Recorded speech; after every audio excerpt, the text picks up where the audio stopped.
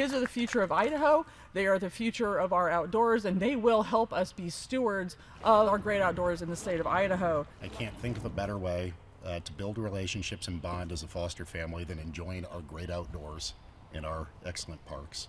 Adam says in Idaho there are around 1,400 children in foster care and just over 1,100 licensed foster homes.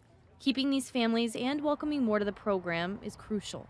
I hope today is the first of many public-private partnerships that the department will be engaging in to support and retain our foster families.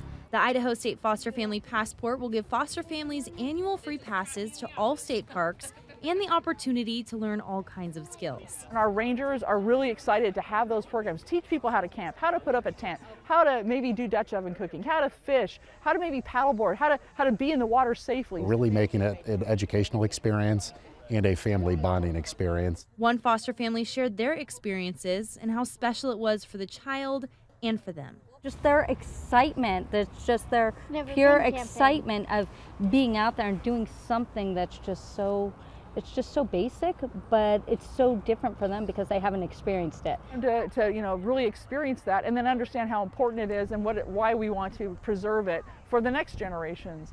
The right place and right time is something IDHW has often spoke about. A majority of the time, they say the right place is with a family. And when you're in a family home environment, the more that it feels like a loving, safe, nurturing home, the better the outcomes for the child. Getting outdoors, having that bonding time, sitting around a campfire, roasting marshmallows, those are core memories that hopefully many of these children will have for years to come. Nature is just one of those things that calms everyone down. Playing in rivers, and you get creative, and fishing, camping.